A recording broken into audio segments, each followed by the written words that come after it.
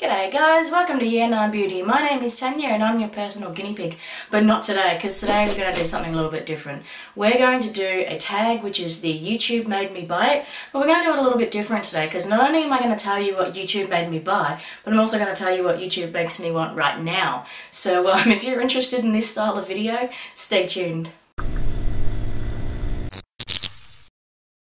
Welcome back guys. Alright, look, let's just get straight into the video. This is just for a little bit of fun, you know, just something out there. Today, instead of just like rifling through what I've already got and, you know, showing it in front of you, I'm actually going to put a picture on the screen of everything that I'm actually talking about, and hopefully, if I'm not too lazy or I don't forget, I'll even put something down below on whether I love it or hate it or whatever. So let's start with the things that YouTube made me buy. So one of the things that YouTube made me buy was the Colourpop Fame palette.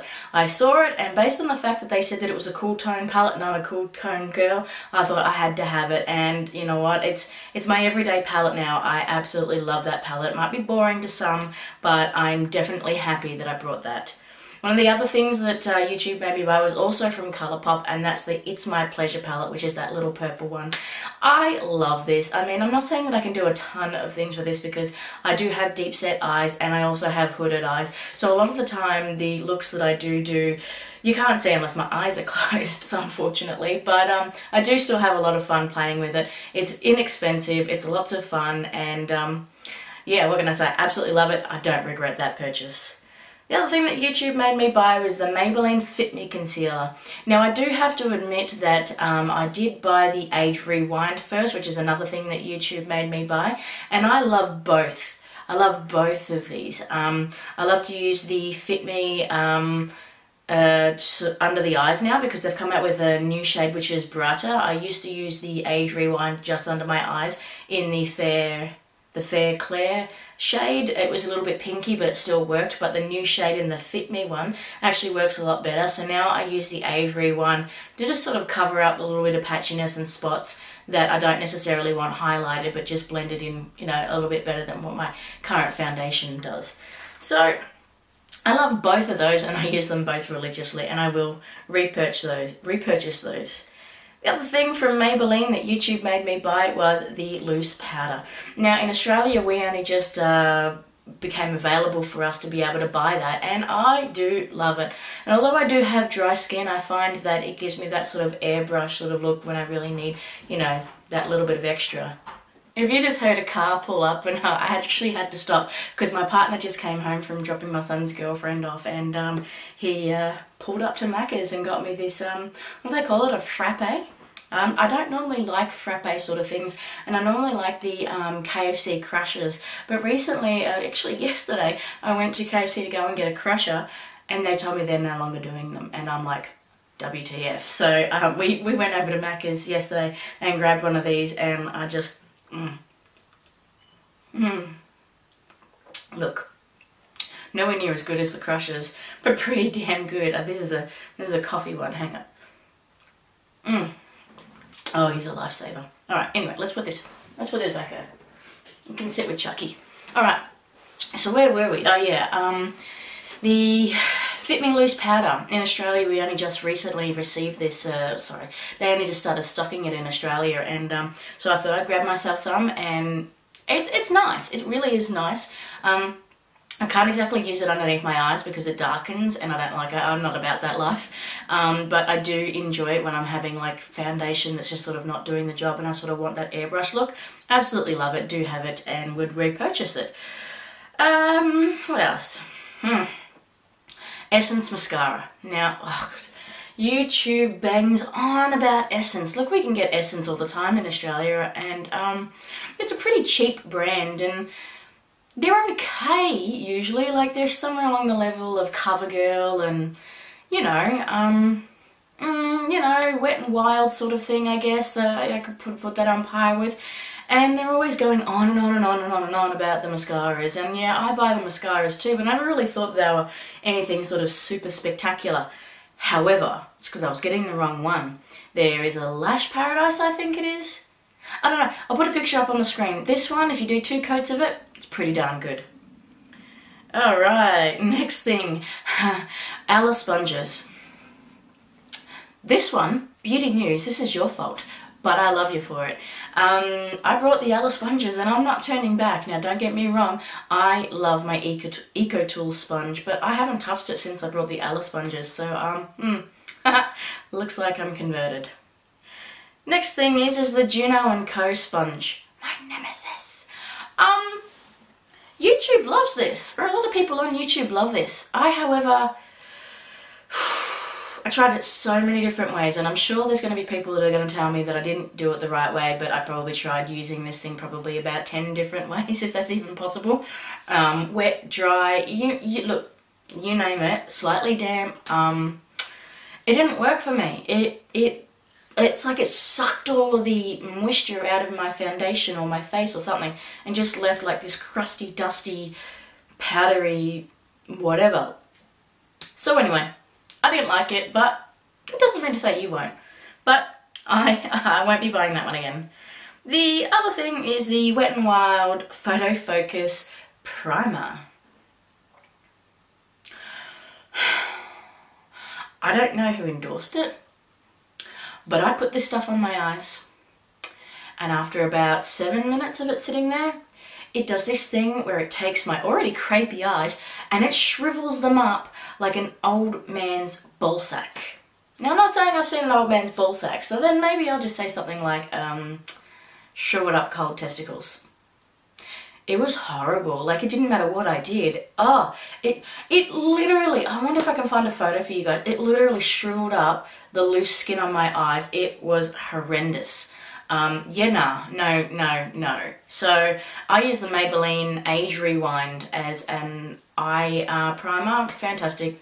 Don't need anything else. I'm almost too intimidated now to try any other sort of eye primers, so yeah. The other thing that YouTube made me buy was the NYX Angel Veil Primer. Now, it's very difficult for me to find this in my town because it's always freaking sold out. Always sold out. It's like $25 and I can never get the stuff. Well, I ended up picking it up and meh, you know, it's okay. It's not like, oh my god, but yeah, I'll use it, but it's nothing special, so The other thing that YouTube made me buy is the Mario Badescu spray. Yeah, I like this. Not only is it inexpensive, it gets rid of that powdery effect on my skin. It's not going to help the longevity of my makeup, but it definitely gets rid of that powdery residue after I have to set my foundation and concealer with powder. So I love it for that. And I want to pick up another spray because I've got the cucumber one, which I'm not too much of a fan of the smell of that. So next time I'm going to get the lavender one. So looking forward to that.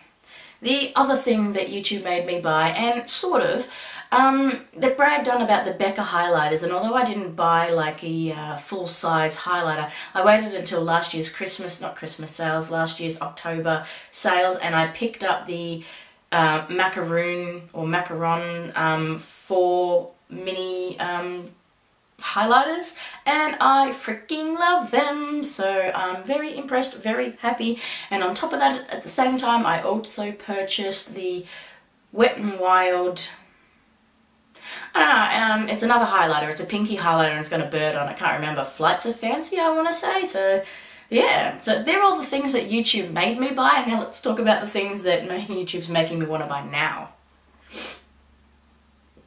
Alright. One of the first things that YouTube has made me want to buy is the Ofra Pillow Talk Highlighter. I've heard a lot of things about this. I've even heard Porcelain talk about this, and I want it, but I don't want to spend the money for it. So there's not really a lot of other things from Ofra that I actually want. Maybe a blush, maybe a liquid lip to go with my new series that I'm going to be doing very soon. But yeah, I think it's like $33 or something, but yeah, I suppose I'd never really need another one, would I? So moving on, the other thing that I want is the Cover FX Blush Duo. There's two different ones that I want. I'll put them both on the screen for you guys to see. I love them. They are also a little bit expensive too, but they are so freaking gorgeous. Yeah, it's a blush duo. It's sort of like a highlighter shade on one side that complements the blush, but absolutely gorgeous. The other thing that I want is the Colourpop Honey Palette, which is the yellow one, and I don't know why I like this because I'm not really that much into colour unless it's purple. Yeah, well, not on my eyes anyway. My favourite colour is blue, but my favourite colour to have on my eyes is purple, if you didn't notice. I'm just not that skilled, but I don't know what it is. I don't know whether it's because of all these other people obsessed with yellow or what. I don't know, but I want it. And it's only $12, so I'm probably going to get it. I just don't know when. The other thing that I want is the Jeffree Star lip scrub. I've heard it's fantastic. I have Jeffree Star liquid lips now, and although I don't necessarily need it, I want it. I'm not sure which flavour I want yet, but probably one of the fruitier ones. Yeah. I also want some more Jeffree Star Velour liquid lips. I want the colour Androgyny and Celebrity Skin. I have Calabasas, which is what I'm wearing today, and what's the other one I have? Oh, I have Christmas Cookie, so I love that too. So the other thing that YouTube is making me want is the Lethal Cosmetics Awakening collection. I've heard a lot of good things about Lethal Cosmetics, and yeah, and the colours, and I don't know, there's just something about it. I just really want to try their eyeshadow formula, so yeah. And other than the colours too, like they got this teal colour I could just die for, so I really, really want that. And yeah, I mean, I also want to try a bunch of different sort of brands of palettes as well, because as I said, I've only got 4 palettes, and I know that's a lot more than what a lot of people have. It's just not enough for me. Like, I want a rainbow palette because I don't have anything that's like that. Like, my Colourpop Fame palette is sort of neutrally, and my It's My Pleasure palette is all purples. I have the I Heart Revolution Violet, Chocolate Violet palette, which it's got a couple of different shades in it, but mostly purple based. And I have the Zodiac palette, the first one, but I'm not comfortable using it yet. I don't know what it is. It's like the shimmers are just not really, I don't know, they're just not working for me. So anyway, I want to get some more, and Lethal Cosmetics looks like a good start to me. Next thing is the Fenty Gloss Bomb. Yeah, I just want any shade of the Fenty lip gloss or gloss bomb or whatever it is. I don't know, I've seen it on so many people. I didn't want this before, but the more that I've watched you know, YouTube videos and stuff like that, and I've seen it on so many different people, I just want it now. I want it. I don't care which shade. I prefer the like slightly pinky one, but yeah. Moving on, the Viseart Amethyst palette. This looks cute, but I also like the fact that it's compact, and I get a little bit overwhelmed by large palettes. That's why I haven't gone out and brought anything really big, like Morphe palettes, but not just because Morphe's got big palettes. I don't know, I get overwhelmed, and yeah.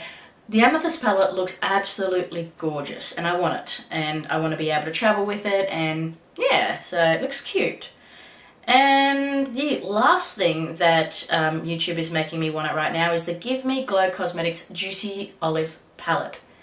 This looks stunning, and once again, it's not a colour that I would normally just go in. If I saw this on the store, I'd be like, yeah, okay, whatever. But I don't know. I've seen this on some people. I've seen the swatches. It's gorgeous. It's absolutely gorgeous, and I want to play with it. And I don't care if I look stupid in it or not. I want to put it on my face, and I just do. So guys, look, they're all the things that YouTube made me buy, and all the things that YouTube are making me want to buy now. I'm sure there's more that I haven't said, but I really don't want to make this video too big, and plus I'm going to have to do a lot of editing, a lot of pictures on the screen. Yeah. So if you liked what you saw, go ahead, give me a thumbs up. If you want to become part of the crew, don't forget to subscribe, but if you do that, don't forget to check the bell if you want to be notified of all my updates. And I'd love to know what YouTube made you buy, or what is YouTube making you want right now. Is it any of the things that I just mentioned? I would love to chat. Hit me up down below, or find me on Instagram or Facebook or Twitter, or just here. Mostly on Instagram though, guys. Like, I do a lot of things there. So yeah, say good day, pop by, pop back, and I'll see you in my next video. Bye!